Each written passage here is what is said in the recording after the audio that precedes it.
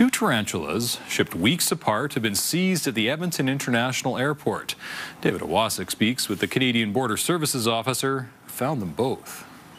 Longtime Canadian Border Services officer Iris Zelter is no stranger to finding what smugglers are trying to hide.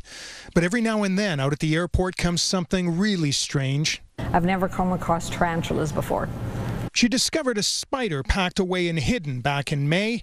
Not long after, she unraveled another. Yeah, I'm the one that found them both. I don't mind spiders as long as they're where they belong, but I was quite surprised to come across them.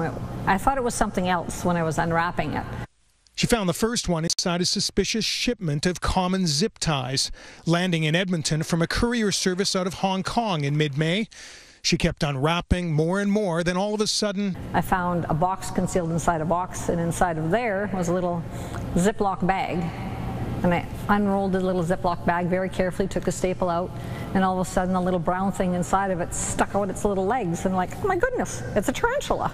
the second tarantula was found days later. This time, it was in its very own airplane, so to speak, but still, sadly, lacking any sort of leg room.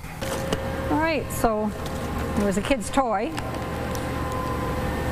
and I didn't want to destroy a children's toy, so I undid the screws at the back, and then inside that was a box, and inside that little tiny box, wrapped up in a Ziploc bag, with no room to breathe or move, was a tarantula.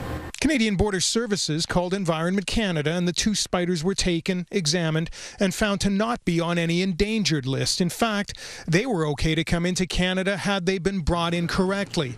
While no smuggling charges have been laid, the two arachnids, a male and female, have now found a new home in the bug room at Edmonton's Royal Alberta Museum, where, unlike the tight quarters that saw them transported across the globe, so the poor little thing was all squished up like this. It couldn't even move. And then when I slowly unrolled it, and all of a sudden, bing, his little legs stuck out.